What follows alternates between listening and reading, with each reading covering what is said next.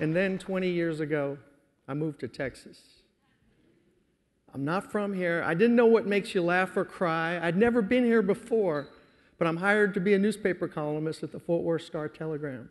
And I noticed right away that Texans are the most welcoming group of people that you could ever imagine. And they have a unique way of doing it. They ask you a series of questions. And the first question I got asked, it's your state slogan. Boy, where are you from? It's a trick question, because when I would tell them where I was from, they would quote back a picante sauce commercial from TV.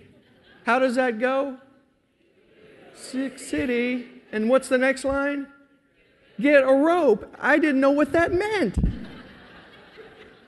But the Texan has to connect. So the second question I'm getting asked everywhere I go after they find out I'm a New Yorker is they lean in and they say, what church do you go to?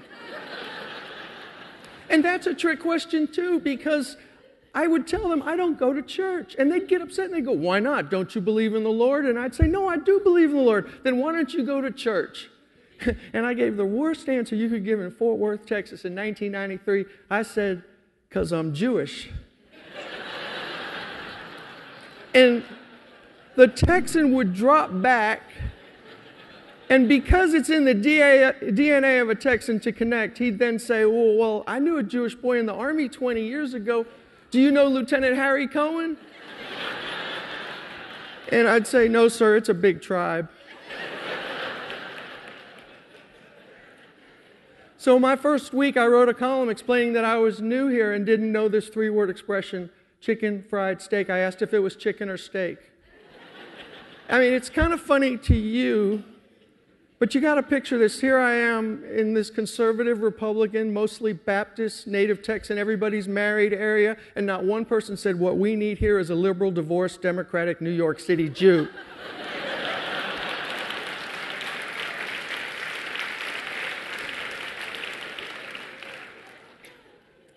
Let me stop and just share with you what I did there for a moment, because I wish you could see your faces right now.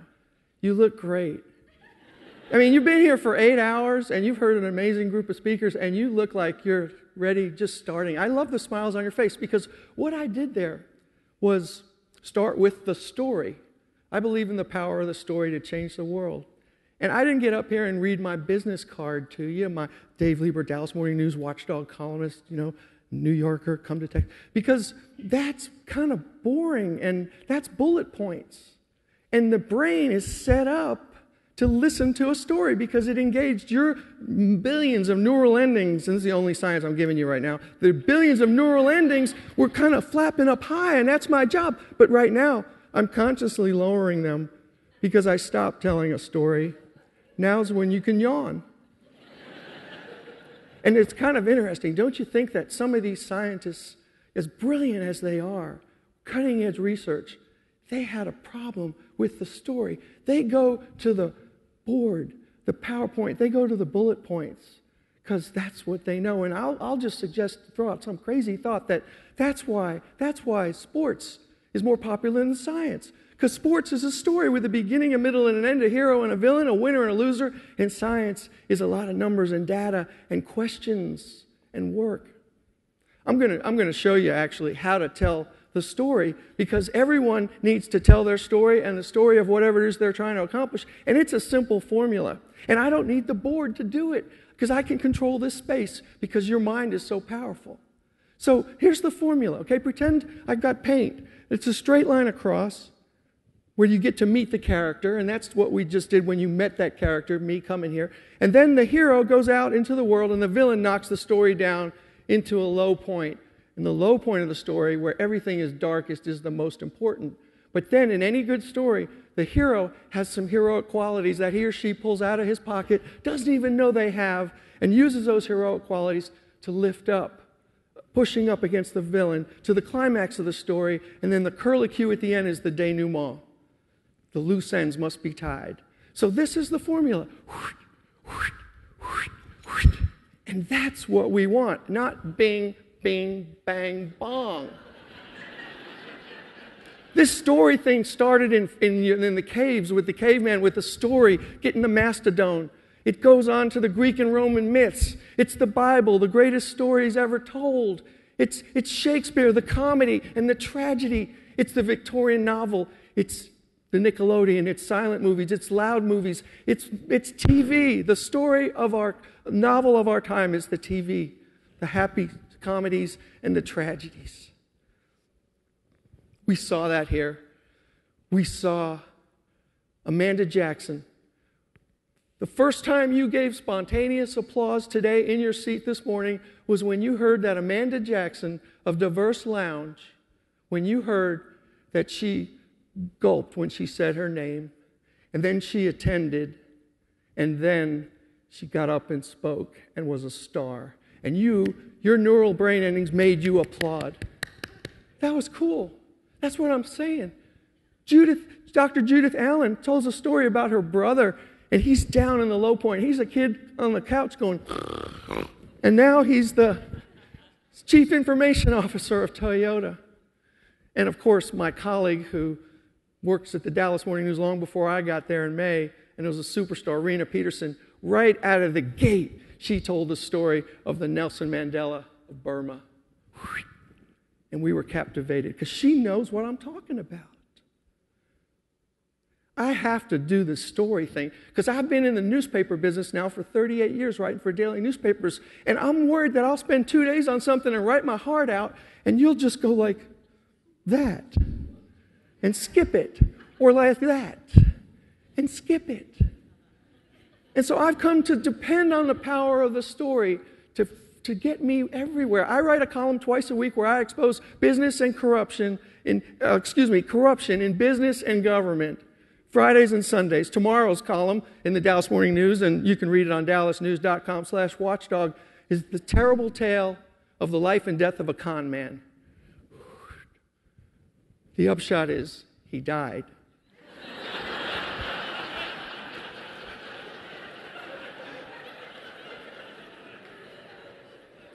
So let me raise your neural endings just a little bit and prove my point, because I'll go back to my story. So I'm going in my downward spiral here in Texas. I mean, I am just not understanding anybody. People would ask me where I was from. They want to hang me. Then these women would hear that I was Jewish, and they'd say, "Oh, bless your heart." And I knew they weren't blessing my heart. I figured that out. After 6 months, everybody in Fort Worth was fixing, but no one was ever fixing. Y'all could be singular when used with the plural of y'all, which is what? All y'all. The crazy thing was the food. It threw me off. I didn't know what to do with the flat pancake. Someone said you take the tortilla and the guacamole, and you put the meat in there, and you roll it up, and you have a fajita. And when I did, I took a bite, and everything shut out. But I was on my second Texas-sized margarita, so I didn't care. People told me, "Don't ever use your car horn here." And I didn't. And they said, "Don't ever give anyone the obscene gesture." And I stopped. 20 years next month of finger-free driving. I'm going to get my chip from Fingerholics Anonymous. But the time I feel most like a Texan is when I'm driving out and I get on 635 and someone does it to me. And I roll down my window and I say, "You go back to New York."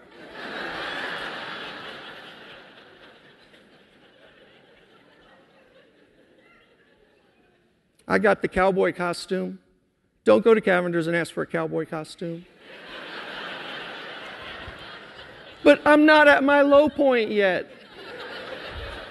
Now, the low point is, I'm going to stop. Neural brain endings, permission to die. The low point is the part that we care most about, because I don't care about your success. I want to hear about your failure. I want to hear how you took something bad that happened and turned it into heroic and became who you are today, because I'm going to learn from that. That's what I focus on. And my low point was pretty damn low. I decided that what I needed to do to impress all y'all was go ride a bull in a rodeo. And I found a rodeo that let me enter. It was a church rodeo. But the bull didn't know that. And I will say to you on the oath of TED that I was on that bull for 10 of the longest seconds of my life. The only problem was the bull stayed in the stall for the first 8. And when some guy slapped him and he took off, that's when I got the other 1.6 seconds. I didn't care, though. It was a joyous ride, because when I landed, I knew all y'all were going to like me. And I landed, and I was in the lights, and there was 200 Baptists laughing, and I forgot the next part of the book, which started with the word run. And I wrote about it in the newspaper, and everybody thought that I was making way too big a deal of 1.6 seconds on a bull, you know. So that was my low point. So how did I get out of this? Well, I have lived what I call Dave's magic V-shaped storytelling formula, because at that turn where I had to get out of this, I was about to quit because Texas was killing me. I decided to do what a Texan does. I decided to pray. And I knew what to pray for. It was the spring of 1994, and I said, Lord, I have been here for 9 months, and these Texans are killing me. If I hear one more Texan say, that Dave Lieber guy, he fell off the turnip truck, I don't know what I'm going to do, because I don't even know what a turnip truck is. But Lord, please send me a good, strong, mature, wise woman. And if you do, I'll treat her with respect and dignity. And if you can't send me one right away, send me a sign that a good woman is coming my way, and I'll hang on. Amen. Because nobody would fix anybody up with me, because they'd go, I know a guy you can go out with, a Jewish bull rider. But do you know what happens when you pray in Texas? So 1 week later, I'm introduced to this amazing woman. Her name is Karen. And she has 2 kids, a 9-year-old boy who looks like Dennis the Menace, and an 11-year-old girl who's taller than me, even in my new cowboy boots. And Desiree calls me little man. And so I say, hi, Desiree, how are you? And she comes up and she grabs me by the chin, and she playfully warns me, you better not hurt my mama's feelings. And I went, I won't. But they also had this dog, a little runt retriever named Sadie, who was mean and snarling at me. She just couldn't stand me. I went over to her, and she had a panic attack, just flipped around and let off a smell that cleared the room. And I said, what's wrong with your dog? And they said, oh, she hates men. And I said, why? And they said, because a man abused her. And we rescued her, and now there's no man here, and you're giving her flashbacks. This is what Sadie, the poor doggy, looked like, okay? And so I tried so hard to win her over. I would take her for walks and give her oatmeal and bones and anything I could think of that she liked. And she'd just look at me and she'd go, and it was demoralizing, but I figured out right away what the problem was. This dog was a native Texan. God answered my prayer in a week. I met this fantastic woman, Karen, and we fell in love. And I love that little boy. And that girl was a little tricky because she was suspicious of men. And one day I took her to the mall for no reason, bought her a pair of shoes, and told her I loved her. And in the car coming home, she said, little man, there's hope for you.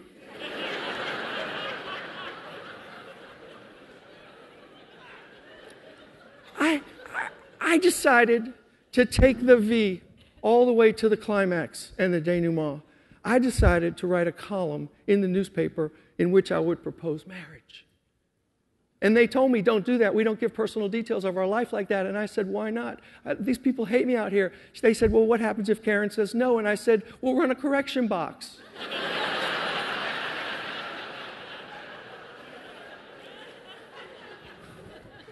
So I went and I pulled out this heroic quality of writing the best column I could ever write. It started here in Texas. I've met the woman of my dreams. Unfortunately, she lives with the dog of my nightmares. And I talked about how we met and the boy and the girl and the dog.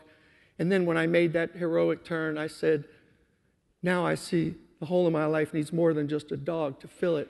Karen, there's something magical about you, me, the girl, the boy, and even your doggone little dog.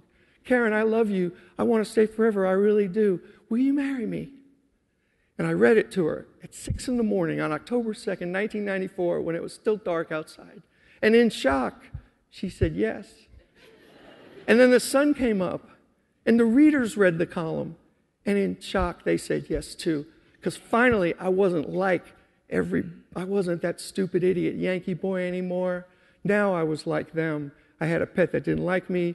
I had stepkids and a blended family, and I was able to connect. And people would say, you're the boy that wrote the story about the dog, aren't you? They wouldn't say, what church do you go to? They'd say, what did the dog say?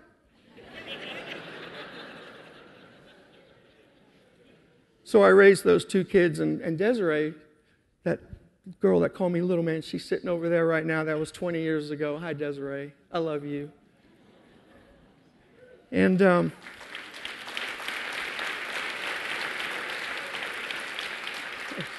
let me just tie up the loose end by telling you that, we've been married 19 years, and that power of that story thing, that works in a memo and a paragraph and a page and a speech. This sweep of, that's what life is.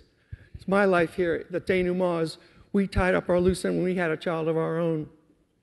And I named him Austin Lieber. And you know why, right? Because Waco and Waxahachie Lieber don't sound good. So tell your story. Take the data of your life and turn it into real people doing real things, and you will move mountains. You will change the world. I know that because I've lived my life that way, and that's the message that I brought to you today. And that's the message of TEDxSMU. Change the world through storytelling. This has been an honor to be your last speaker. I'll see you in the newspaper. My name's Dave Lieber, and thank you very, very much.